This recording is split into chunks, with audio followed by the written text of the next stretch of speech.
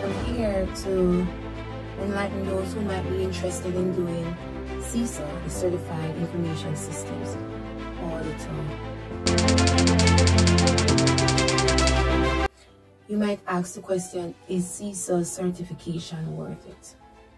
Aside from it adding to your qualification, being an external auditor, I find it quite vital and important to assist in when I'm doing my IT audits.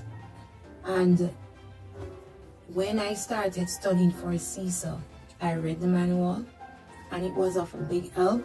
However, I recognized that there were some concepts that I did not understand.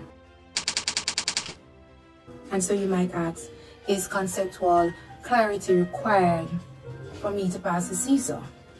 And trust me, it is very important, because though you might read the manual, though you might do questions from the Q&A, unless you understand the concept when you go into the exam, when scenarios are thrown at you, and if you don't understand, you will not be able to answer the questions.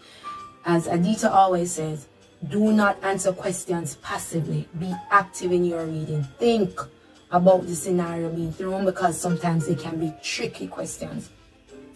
And that's where my experience with CISA-This-Much came in. Because though I was reading, the concept was not coming home to me. And so doing the classes, doing the different videos where he explained a lot of concept, in certain domains it was difficult to understand by just reading. And so I am glad that I did his classes, and in doing the classes, in watching the videos, in doing the questions with Auditor, I was able to clear the exam in my first sitting. So I can say my experience was top of the line. It was A+, and the method used where I could watch on YouTube, go back, refresh myself because of these videos, it was good. And it allowed me to cement what was being taught, what he was sharing, and the same thing that I received from the classes, I was able to translate it into my exam.